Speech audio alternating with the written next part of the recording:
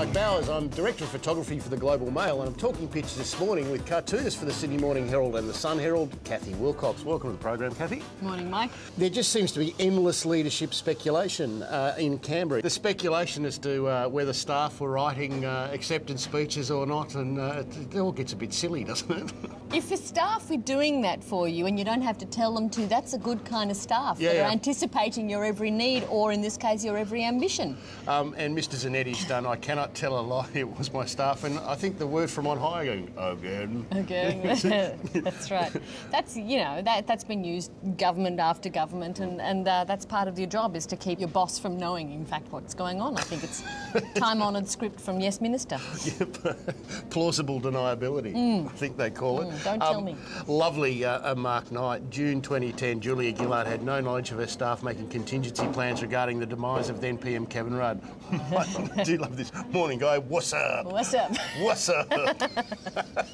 She walked past with a coffee. And yeah. Yes. It is almost like she's fighting two opposition leaders. There's the official opposition leader in Tony Abbott, and there's Kevin Rudd. And he himself has probably been working on his speech, and Mr Gadelka has picked up on this. Teresa's coming out saying, how long have you been preparing that comeback victory speech now, Kevin? 1 year, 7 months, 23 days, but for God's sake, don't tell four corners. Yes.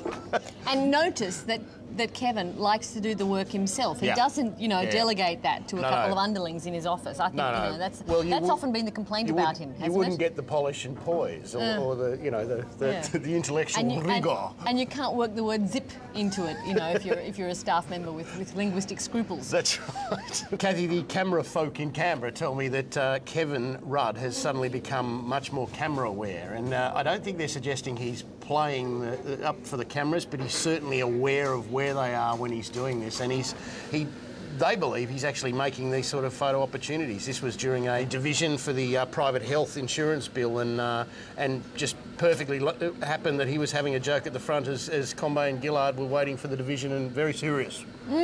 Well, I, for one, Mike, never want to miss an opportunity to, in case they might be rolling at the time, You're going to work Pussy Bow in here somewhere? Well, Kevin does look like the cat that's got the cream, doesn't he? He does. Cathy, the anniversary of the apology rolled around, and never one to miss an opportunity. This Ray Strange from the Australian photo, Kevin was in the thick of it with them. Just imagine if you just turned the sound off. You'd be thinking that the country was run by somebody else, and that Kevin's doing a terrific job as Prime Minister. It's all a very different visual picture, isn't it? Yeah, it is. Cathy, this Andrew Mears picture, Kevin being handed a message stick. What do you think the message contained? Hopefully not from Julia Gillard, anyway. or her staff. It wasn't prepared beforehand. Cathy, it's always a great pleasure having you on. Thank you very much for taking the time.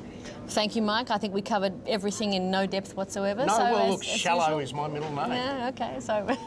You can do the honours. Back to you, Barry.